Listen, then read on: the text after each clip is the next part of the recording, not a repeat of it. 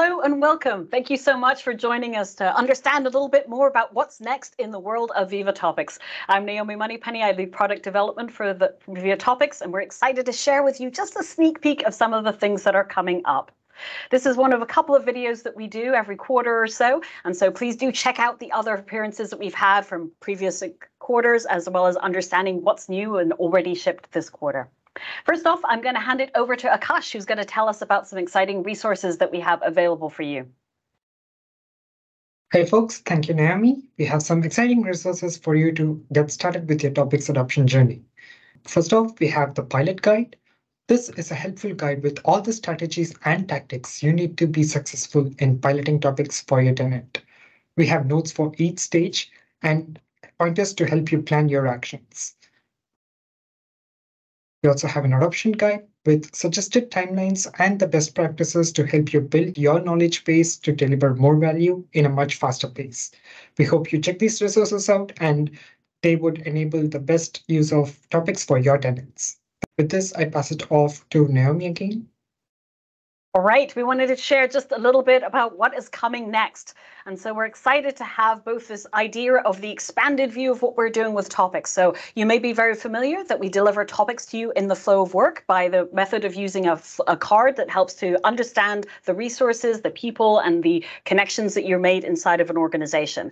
And so with this, we're actually expanding that card even further. Now you'll be able to have lightweight contribution that you'll be able to do directly from that card. It'll be awesome not to be able to actually go through and break your flow of work in order to make a quick edit or update. Say you want to add an acronym or a project name or just update a quick definition in there, you'll be able to do that directly from this card as well.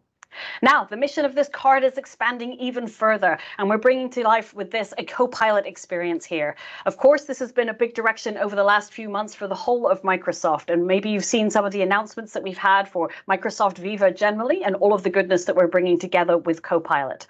So with topics, one of the great things we want to do is make that Copilot experience available to you directly from this card. So the card is expanded here. It's helping you to understand, the alternate names for this particular topic. It shows definitions, it shows me the different people and the resources that are connected.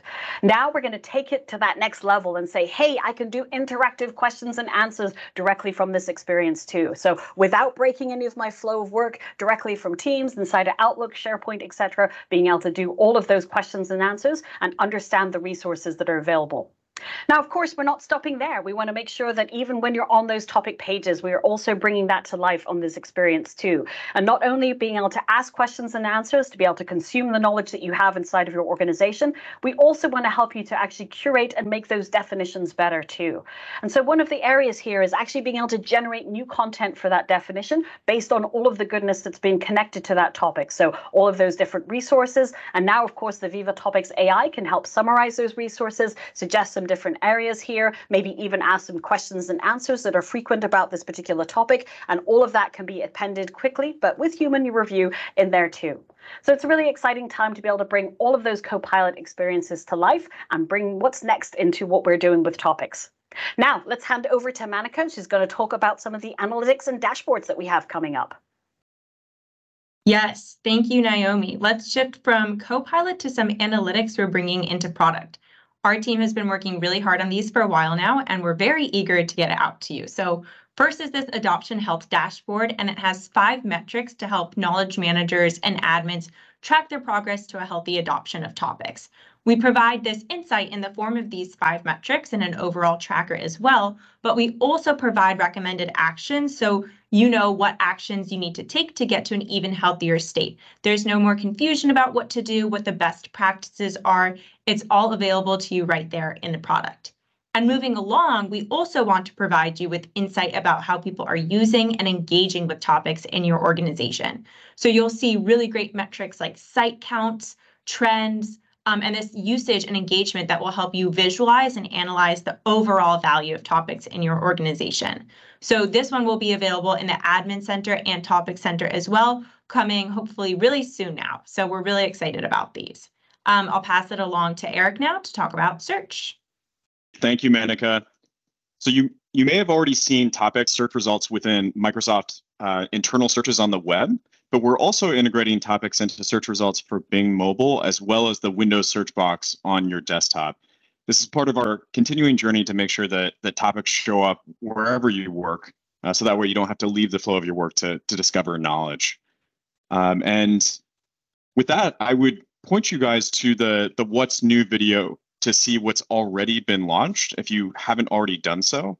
To review, to recap, we've talked about what's coming in future releases, but to get an update on what's already launched, refer to that other video. And as we alluded to at the top of the call, there's a variety of resources that you can refer to understand how to adopt topics within your organizations. So plenty of awesome resources for knowledge managers in terms of rolling out topics and getting that initial flywheel of usage started within your organizations. And with that, we'll end the presentation. Thank you so much for your time.